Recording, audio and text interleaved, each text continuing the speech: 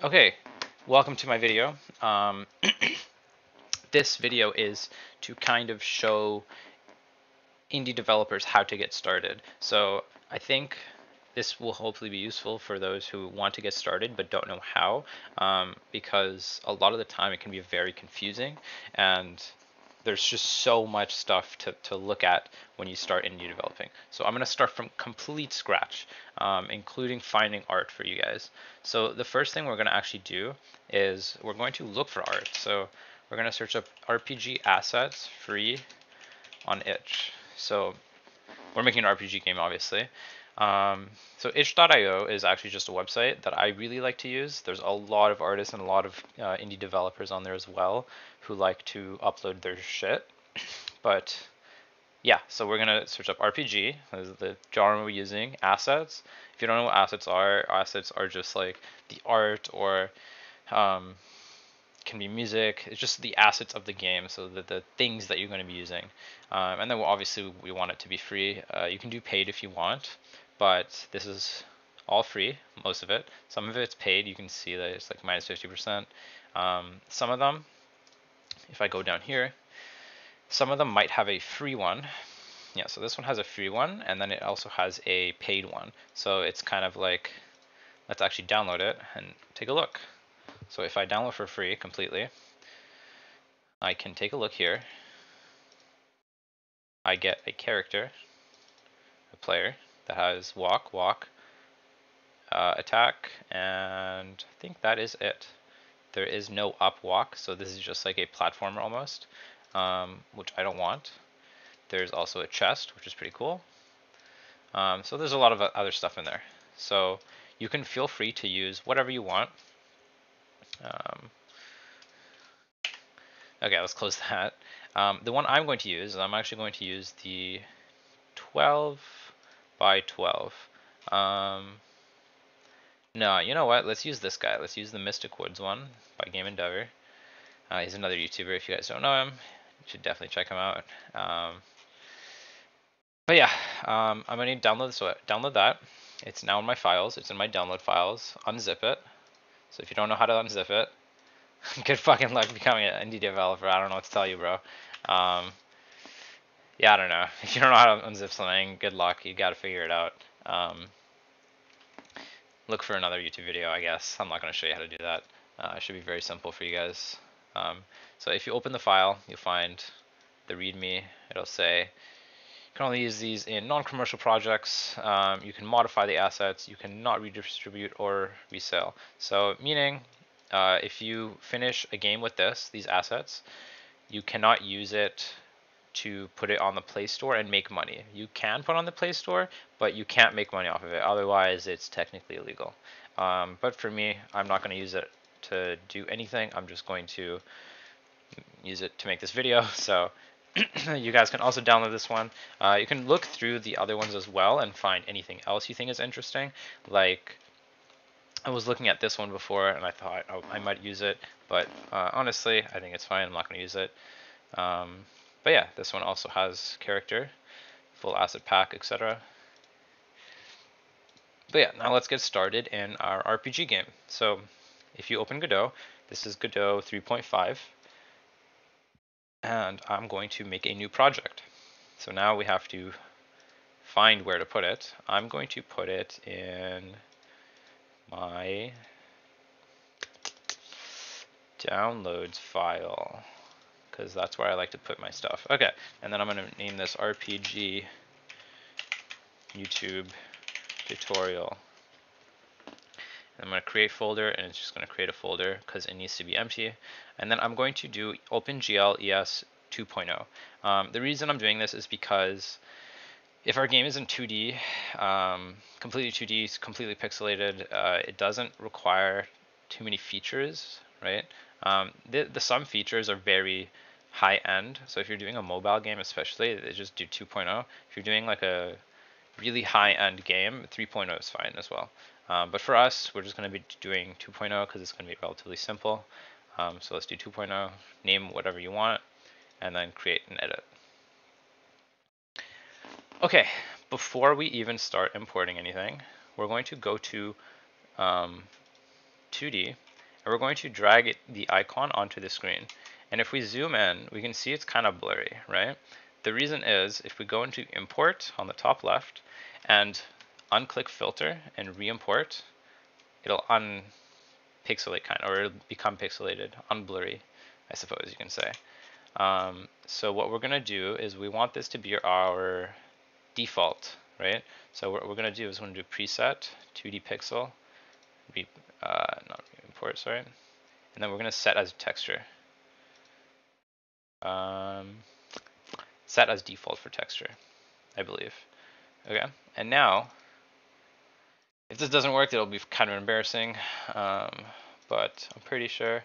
Now, if you drag in all the files from the game we just downloaded, you'll be able to see, if we drag this in, it is now pixelated. If you tried doing this without any of the steps that I just did, it'll become blurry. So for example, if I, no, I'm not going to show you an example, but if you tried to do that without setting this as the default, that's fine. What you can do, it's a bit annoying, but what you can do is you can re-import it and then turn off filter. So if I re-imported it and turned it on, this is what you should get.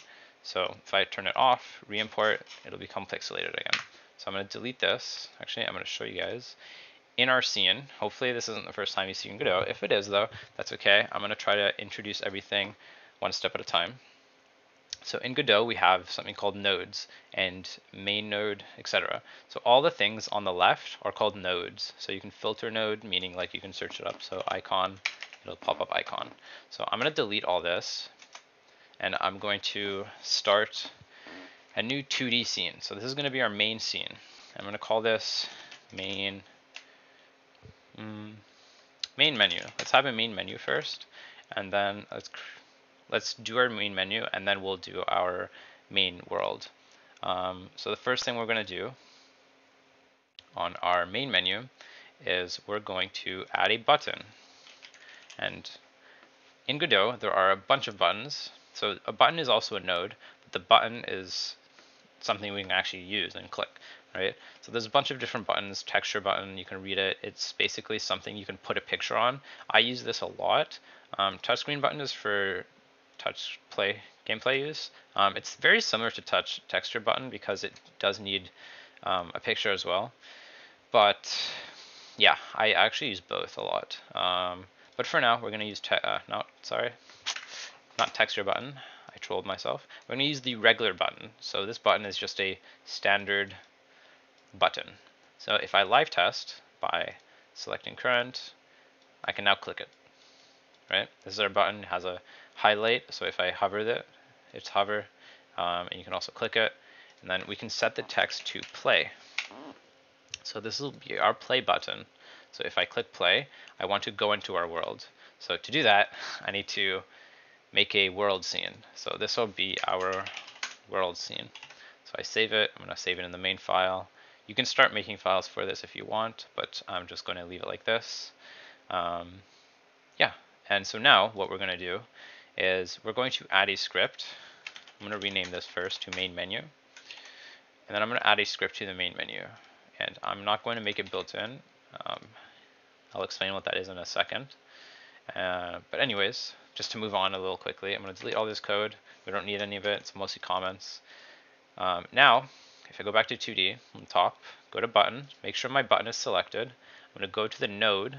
So we have the inspector usually. The inspector has all the stuff that I can use or edit on the button itself. So we have text, icon, flat, whatever. There's a bunch of stuff. Honestly, I've also never used some of these, so you can look through them and see what they do. But for now, all we used is text. That's it.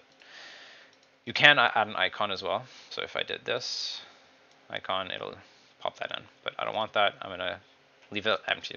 So for node, I'm going to check.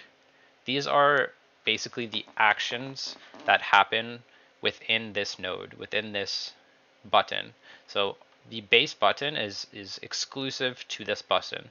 The control and everything else is kind of global in the sense that everything else might have it as well. So like node has like ready, rename, and this one has node, ready, rename, and tree entered, etc. So there's a lot of common functions built into each node, but the button has all of these. And the one we're going to want to use is the pressed button. So we're going to look at when the button is pressed, what are we going to do? Well, we want to move to another scene. So to do that, I might be wrong, and I might have to double check, but we get tree, and then we, okay, I actually need to look this up. I'm actually going to open my reference real quick. Hopefully I edit this out.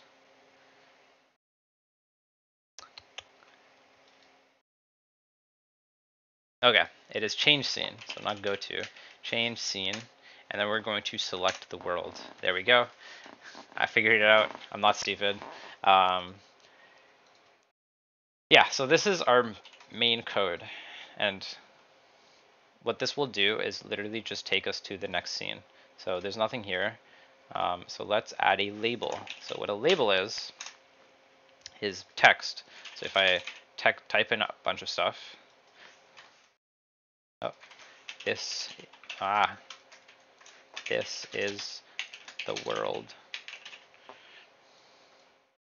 So now we have a text that says this is the world. So if I play it, or if I live test, I play, we go to the this is the world. Okay, so now we have a working game. This is how to get started with indie dev. I'm going to end the video here. Next video, we will be adding a player, and we will be adding a bunch of stuff and movements and etc. But I will end the video on one more note. Google is your best friend when it comes to indie dev, when you're starting as an indie developer. So right now we searched up a bunch of art that we're going to use. Another thing you can do is you can ask how to change scenes in Godot. And I'll be showing you guys next video something that we're going to be doing similar, how to load and change scenes. So if I click this, there's documents and then there's also questions. So this is a question someone else asked. It doesn't really matter, but you can see the answers, and this is the simplest way.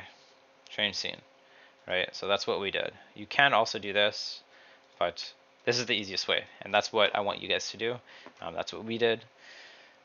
But yeah, this was an intro to how to get started as an indie dev. I hope this helped a little bit. Next video we'll be doing a bit more, so we'll actually get started with coding a bit more, and we'll make our player in the world that we're creating. So thanks for watching. If you guys like the video, give it a thumbs up. Share the video with anyone who you think wants to get started as an indie dev or anything like that. But yeah, for now, thanks for watching. I'm going to end the video here.